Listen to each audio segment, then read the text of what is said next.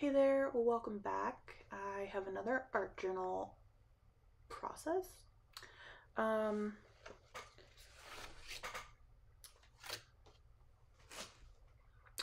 I don't really, honestly, I probably shouldn't even make this a voiceover because I don't even really know what to say about it. I feel like because I am just getting into art journaling and just kind of messing around, I don't really know what to say about my process. It doesn't really feel it doesn't really feel like a well thought out process right now. Um, but I just have a couple magazine clippings. The one with the girl by the pool, I have no idea what magazine that's from. The one on the left though is from a Daphne's diary, which just has like different, I don't know, little hors d'oeuvre ideas. Um, and I'm just gonna tape both of those down. I'm pretty sure I made a video on it, but to be honest, I feel like I'm remembering making videos on things and then I go back and look for the video and the video doesn't exist. So maybe I never did. But I went through this book at one point and used up a whole bunch of random, old, cheap, um, like tempera paints. So that is the random base that you see that's already down on the page. Um, which the way that I've been doing it is I kind of have been using the base color that's already on the pages as like inspiration for the direction to go with the images that I choose. So I chose the girl because she's wearing brown, she's sitting in a gold chair. And then I chose the Daphne's diary image because of the yellow and the browns for the like bread or the crackers or whatever it's on. Um, Honestly, I didn't think too in depth about it. I just kind of grabbed stuff, but I do really like how it turned out. So I'm just gluing those down, and I'm using Mod Podge, and then I'm just gonna put a layer of it around the edges mostly.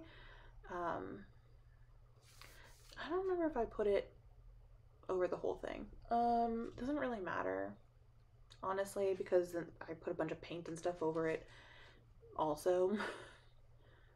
So doesn't make a huge difference whether I put it all over the entire thing or not. Mostly I just want to make sure the edges are sealed so that the images don't start peeling up.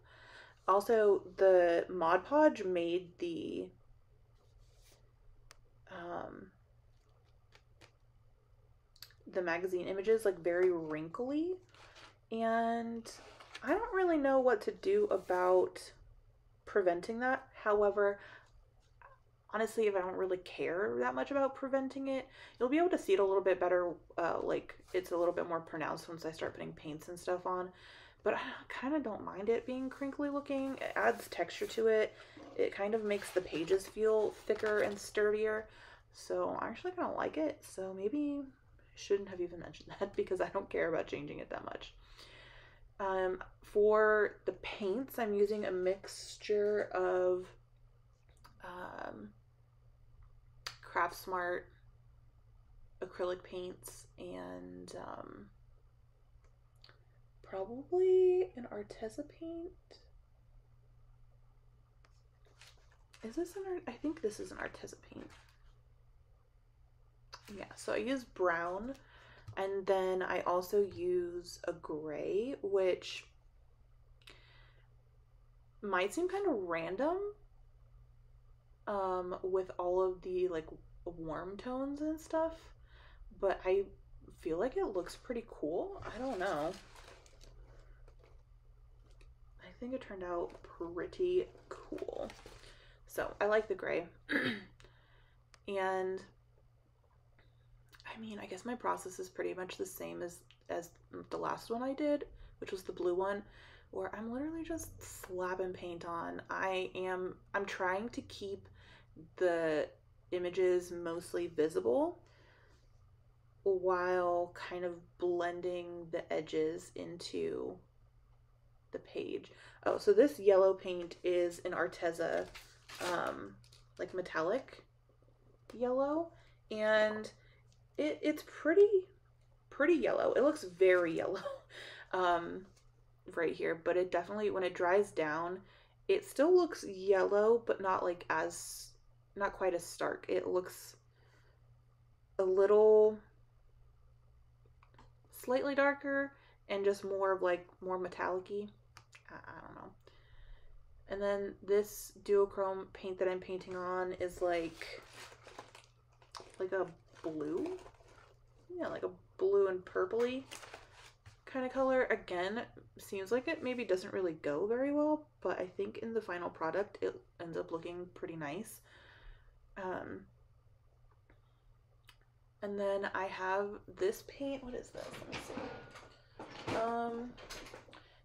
This is a Craft Smart glitter paint. I don't even know. There's no other name for it. It came in a pack of like 6 different ones. It might have even been in like the kids crafting section or something. It's just like cheap, you know, water-based glitter paint, but I love it so much. To me it looks like treasure, like buried treasure, like the coins and the gems and stuff.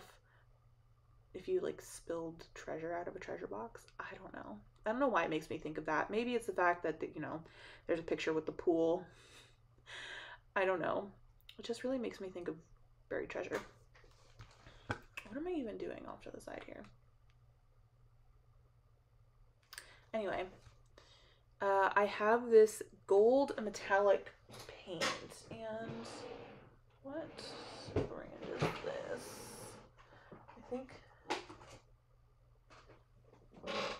this is Master's Touch Fine Art Studio gold metallic paint. And I just decided to do like these random kind of swirls and things. I don't really know why I decided to do that. I just did. It just came to me and I really like it. I was running into some problems because I was being very impatient and I was not waiting for these layers to dry. So the rest of the paints were like okay, they weren't really getting in the way, but the glitter paint was really getting in the way a bit. So I was kind of, after that first like swipe over on the right, I was kind of avoiding the glitter parts.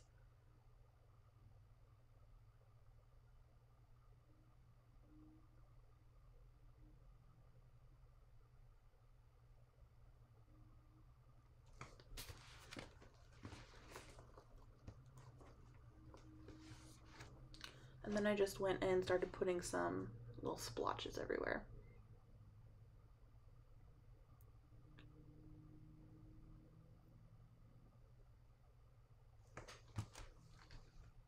And then the pages were very wet, so I let them dry for a bit. When I came back, yeah, page got stuck a little.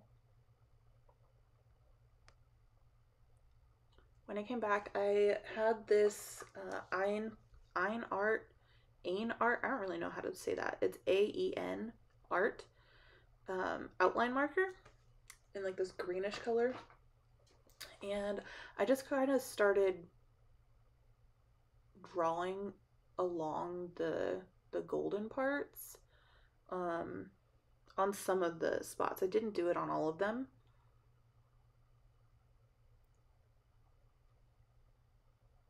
But I think that's pretty much the last thing I did on this one. It's pretty simple. My art journaling pages in the process are probably going to be pretty simple while I just figure out what it is I like. Oh yeah, I put dots. While it is I figure out what I like and the different techniques that I enjoy.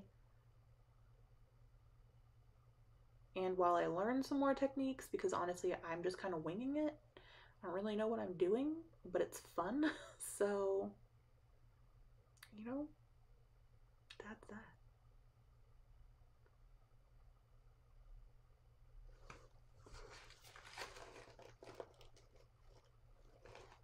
I do really like all the different like textures and all the shininess, the glitter. Like I said in the last one, every single page I do in here is probably going to have glitter. A, because I have a lot of glitter paint, and B, because I just love glitter so much. So, yeah. Anyway, I hope you enjoyed this video. If you did, go ahead and give it a thumbs up and subscribe. If you have any resources that you suggest for art journaling stuff that I can look at, you can leave that in the comments. I would really appreciate it. But yeah, I hope you have a great day, and I will see you next time. Bye.